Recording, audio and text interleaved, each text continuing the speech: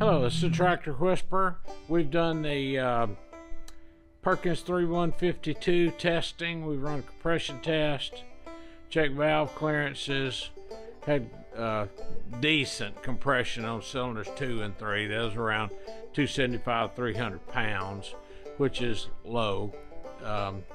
Cylinder number 1 held 0. So our next step was to pull the head. So here we go, got the head pulled. I'm gonna take the camera and see if I can show you a few things. As you see, right here, you can actually see a little piece of slag right there behind it, it's ever so much. And the valve seat doesn't look completely round. Right here, it appears the head has had a weld on it. This valve here did not hold, was not closing all the way for sure. This valve right here, which is an exhaust valve, I'd poured gasoline in the exhaust port, it ran out there, so this valve's leaking too.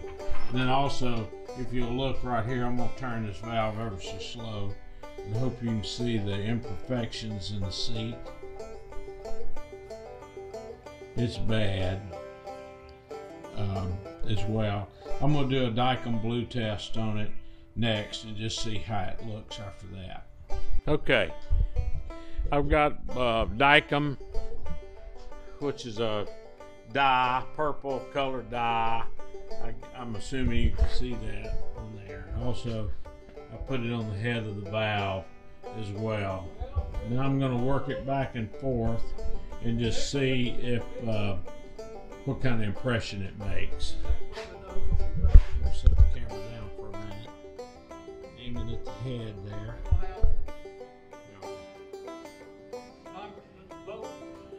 I think that this should make an impression that we'll visibly be able to see. We should be able to see it both on the valve and on the valve seat. It's so poorly seated that it's not hardly making an impression anywhere. The only place that it's hitting is right in here, right with this weld and this little bend. What it appears to be a bend in the seat, that's the only place it's hitting. And it also hits about halfway around, and I'll show you. I'll move the camera right around here too.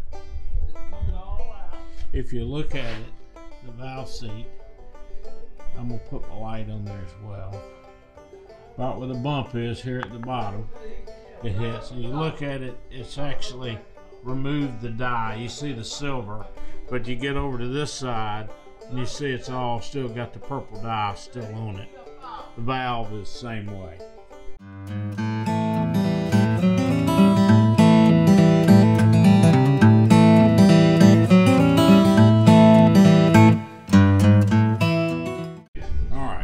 I want to show you a project here that we're working on our Perkins project. These are the combustion chamber caps on the indirect injected Perkins 3152. These are actually replacement ones because you see they're domed here on the back side. That little bulge that you see in the cap, typically they're flat on the original ones. The previous owner had bought new caps trying to get the indirect combustion chambers to seal. These are the new gaskets that's available. They're made by Spyrex. There's other people make these gaskets too, but they're all very, very similar in the fact that they're triangular shaped. The original gasket was a round gasket like this. And if you notice, this particular gasket's not round any longer. Even though it's original gasket, it protrudes this direction some. It's oblong. And the reason of that shape is even though it was under this cap, like this, it was mashing it up against the head and had 3/8 fine thread bolts, 35 foot-pounds torquing that down. It still tried to blow out, and it was probably leaking. They're also relatively soft. They bend easy. I'm speculating, but I think this triangular shape was gone to in order for it to have more support in between the studs. This copper can hold that round. The problem with it is the bearing surface is much greater when these plates are flat.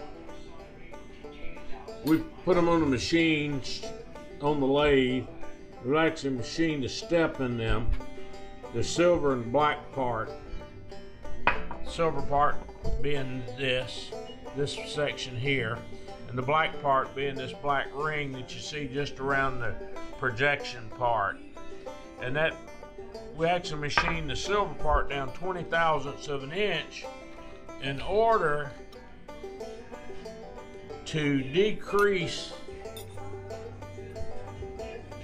the inches of compression on this copper gasket.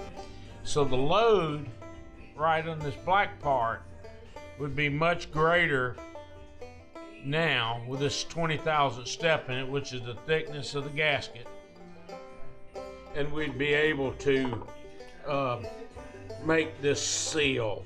The previous owner had actually doubled up gaskets. This is the old one. You see this part where it's shiny. He'd put this gasket next to the cap, then this gasket next to the head, in order to do the same thing we've done here. It didn't really work well. I've seen people do it and have some success with it, but it tries to do exactly that. It tries to blow out. You see that irregular shape on that ring. So this step is a step that will cure your indirect injection cap from leaking.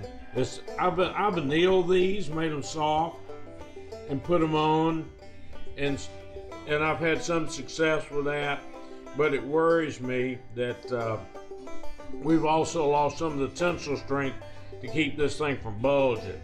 So bulging such as this, that bulge, and it leaking outside. So that's a good fix. I've had great success with it. No comebacks after I've done this process to them. And the hole that you see with a tapped hole, that's a hole. I actually chuck it up on the lathe on this round part, drill a center hole in the center, and I'm able to put a long bolt in it and then chuck up on the bolt in order to do the machine work. This is what it will look like. I actually put a bolt in it flush, put a washer and lock washer on it, crank it down good and tight. That'll never come out, and I've restored the integrity of this bowl.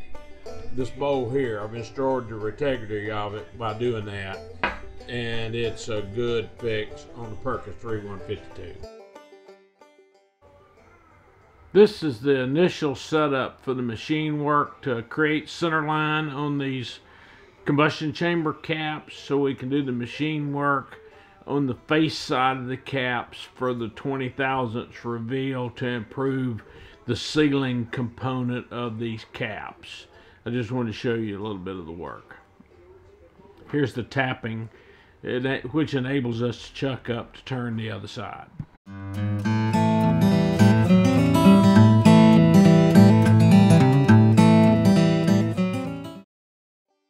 We're back on the Perkins 3152 repair. We diagnosed we had low compression on one cylinder. Head had a weld in it, it's cracked, valve seat's bad. So we just elected to replace the head. But one of the things that's pretty commonplace, lots of times you'll unbolt these manifolds that have cracked ears. This is exhaust manifold here in the vise.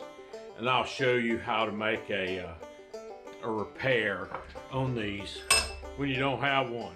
Of course, you can order one, but you can make a pretty nifty repair. And I'll show you a couple of things to do. I'm gonna weld this up, put a washer over the top of it, and this will be good as new. This, if you'll notice, this one's cracked as well. I'm gonna fix both sides. So we're about ready to crank it. The new head's back on the tractor, so we're not far off from doing that. All right, here's the manifold repair. This material here has actually been a U-shaped piece. It fit over it like this. This one's actually the ear that had the crack in it. And this I was able to actually grind this metal down where it's not quite as wide as these flanges that you see. And that way you got enough material. You can weld it on the inside, and you can also weld it on the back side, as well as the ends. I let it lap down a good way. I'm not saying this is a great repair, but usually you'll never have to get back in them to do anything to them. This will certainly get you by. They're cracked in this manner, which is very commonplace. And the indirect injected manifold is different than the direct manifold. Both of these laying on the floor here are the direct injected 3152, and they're slightly different. So there you go. So I'm gonna put it on the tractor and we'll crank it. Tractor's together. I've bled it. It's cold here today. Right now, that's a 10,000th gauge, and my combustion chamber caps, as you see right there, the 10 is between the copper. It's between the copper and the cap. That's where we cut the reveals. Remember there, we cut them 20 thousandths deep.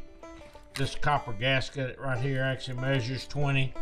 So that means we got 10 thousandths of crush at the rings for these to seal. So there we go. I'm gonna crank the tractor here just shortly. Perkins is running on all 3 cylinders now. I don't know if I'm happy with it or not. Brought it back from the dead.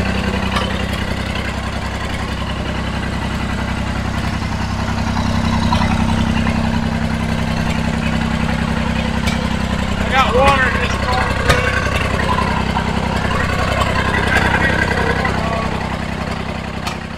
through. The conclusion on this motor, we've ran it. It ran all cylinders is firing now. Once we got number 1 firing, it developed some blow by out of the crankcase. We ran it, actually put water on it, ran it for half an hour or so, got it up to temperature.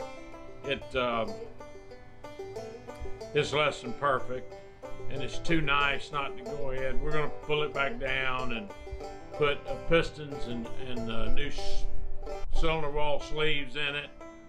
These are chrome cylinder wall sleeves. They're less than perfect, but we've gone too far with this engine, new head and all. We're going to go ahead and rebuild it because we have plans to use it on another tractor. It's on this donor frame right now just so we can work on it, but the conclusion is we're going to do a rebuild.